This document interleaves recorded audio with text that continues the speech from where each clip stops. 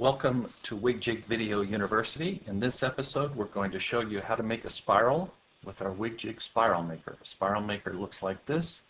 It works with one of our WigJig tools, and it makes spirals similar to this and many other styles. In order to make a spiral with our spiral maker, you start with a piece of straight wire, and it needs to be soft wire. You cannot use half-hard wire. Our spiral maker has several holes in it. So you put the wire in one of the holes of the spiral maker until it just barely touches through, and then you bend it flat like that. So now the wire is through the spiral maker, and that's what fixes the wire to the spiral maker while we're making our spiral. Now you take our jigs, and most of our jigs have one little hole off close to the corner like this. That's the hole we use for our spiral maker.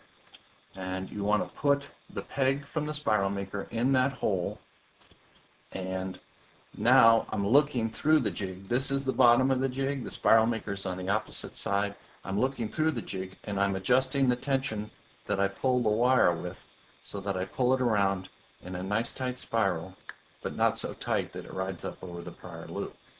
And one of my fingers, my index finger and my non-dominant hand, I'm using to hold the spiral maker in place. And then you want to do a lot of small movements. It's about 30 or 40 degrees at a time, a lot of small movements, and you build your spiral like that. And you can make your spiral pretty large. Again, adding a little bit at a time.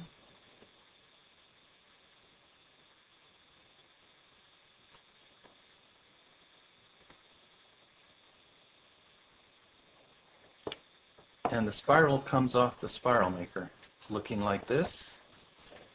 Now there's many things that we can do, and if you visit our WigJig website you'll see that there's many ways that we make a spiral, and we actually have some advanced ways of making a spiral.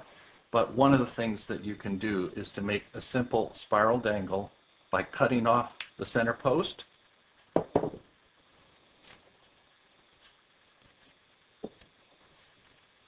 And now we will make a loop in the wire here with our round nose pliers.